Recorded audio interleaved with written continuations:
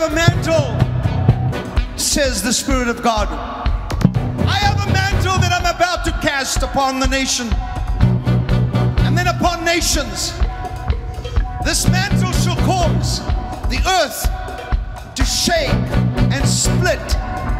This mantle that I cast, this cloth that I cast upon America shall cause upheaval. It shall cause chaotic expressions from my creation.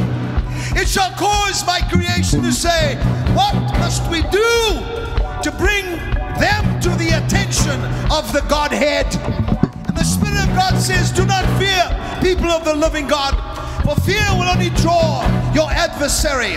But listen, when you see these things transpiring, Ukraine, Malaysia, Russia, and even the United States of America, don't forget the Balkan district, for I am raising up sounds that are coming from nations, from islands that will cause the earth to tremble. It is now not the time to give up, but to stand, for Israel shall have victory, and it shall